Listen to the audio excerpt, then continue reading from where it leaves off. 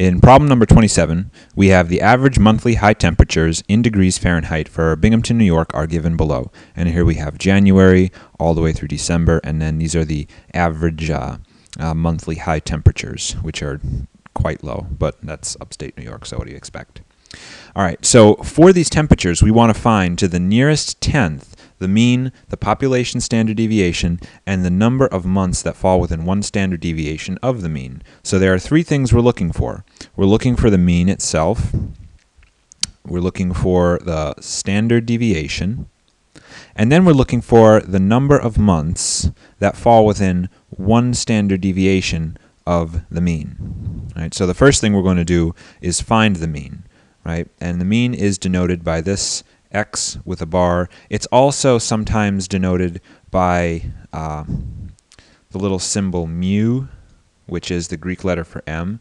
But either way, x with a bar over it or mu. And it's basically defined to be 1 over n times the sum, that's the summation sign, of all the data points, right? Where I runs from 1 to n. Okay, now this bit over here that I just wrote down might look really, really scary, but what that's actually saying is we're just adding up all the numbers. That's what this part here represents. This is saying add up all the numbers, all the data points, x sub I, each x sub I is a data point, and then divide by however many there are. That's what this 1 over n part means, right?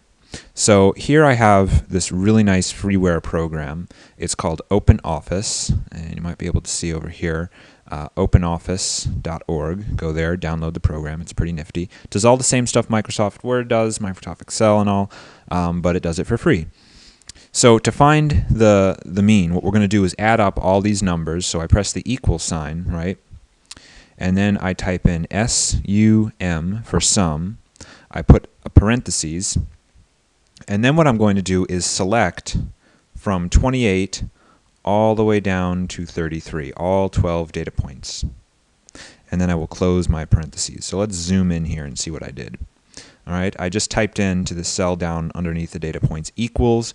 I typed the word sum, parentheses, B2 through B13. And then I close the parentheses. And B2 to B13 represents this cell, which is B2, and then all the way down here is B13. So I press enter, and bam, there it is, 650. But 650 represents the sum of all of these, right? We want the mean, so we have to divide 650 by 12. So what I do here is I press enter, I click on 650, and then I click divide by 12, right? So I pressed enter, I clicked on 650, which happens to be cell B14, and then I divide it by 12, and I press enter, and it's 54.17. Now the problem said round to the nearest tenths. We can have this do it for us, basically. It's going to be 54.2, but watch this. So I click Format, then I click on Cells, and right here it says decimal places, 0. Let's just put it for 1 decimal place, right? Decimal places, I've set it to 1, and then I click OK. And now everything here is rounded to the tenths, right? So this right here, I will bold it, that is our mean, 54.2. Now what we want to do is compute the standard deviation. So we found the mean. The mean is equal to, let's go back there again, 54.2.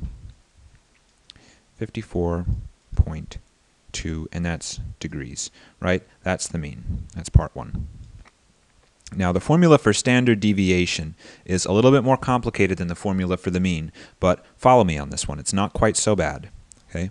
So the formula for standard deviation, it's this little sigma, right? That's the letter sigma, S for standard deviation.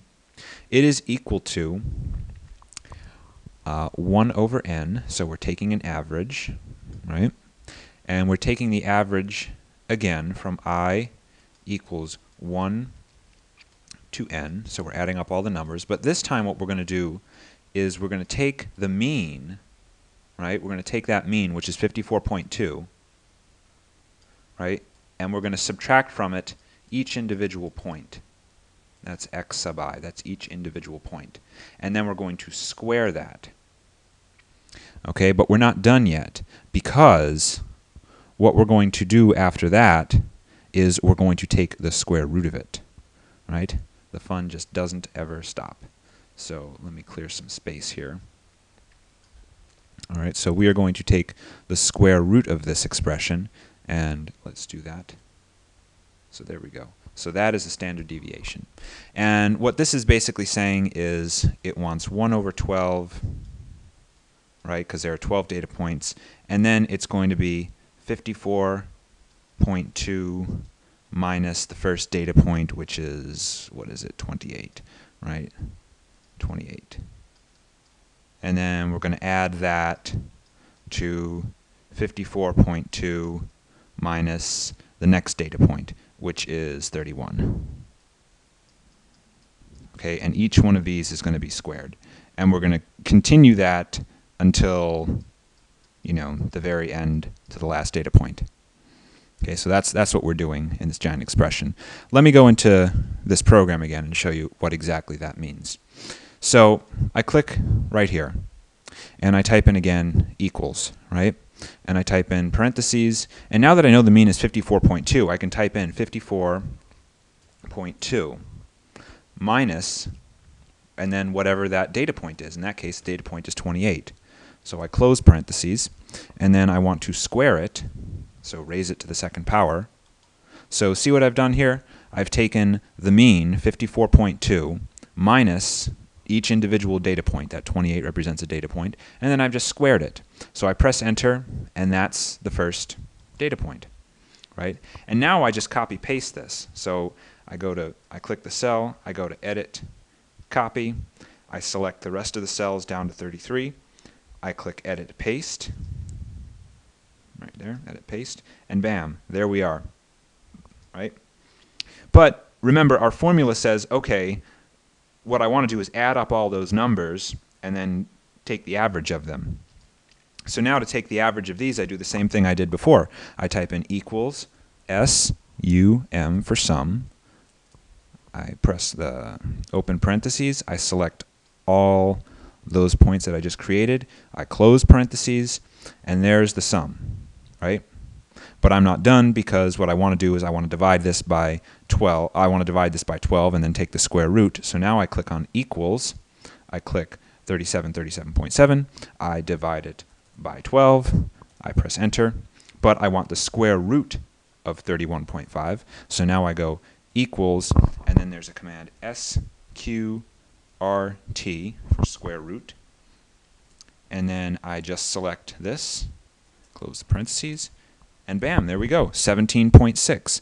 That is the answer we're looking for. That's the standard deviation. And I'll go back here so I can write that down. So I know that the mean is, let me get this back here. So I know the mean is 54.2. And I know the standard deviation now is equal to, what did we say it was? 17.6. 17.6. Now what I want to do is, this is last part of the problem here. Here's the first two parts. Now what I want to do is find out the number of months that fall within one standard deviation of the mean. In other words, I want to take 54.2, add to it 17.6, and I want to take 54.2, subtract from it 17.6, because that's within one standard deviation, plus minus 17.6. And we can again do that right in the program. We can go here and type in equals 54.2 minus 17.6. I'm just showing you guys the functionality of this little program. So that's the low end, 36.6. And then I can do the same thing, 54.2 minus 17.6. Oh, I'm sorry, it should be plus, not minus. We are adding here, plus 17.6. Have to press the equal sign. There we go. So basically, we're looking for a range, anything above 36 degrees, anything below 71 degrees. So we're looking for x that is greater than or equal to 36 degrees and less than or equal to, what was it, 71 degrees. 71 degrees. And you will find that there are exactly 6 months that fit that profile that are between 36 and 71 degrees. And we can go here and we can find, that one works, that one works, that one is less than 71, it's greater, greater, greater, greater, that one works, that one works, and that one works. And so we have 1, 2, 3, 4, 5, 6. So the number of months that fall in this range is 6. Okay, folks, hope this one was helpful.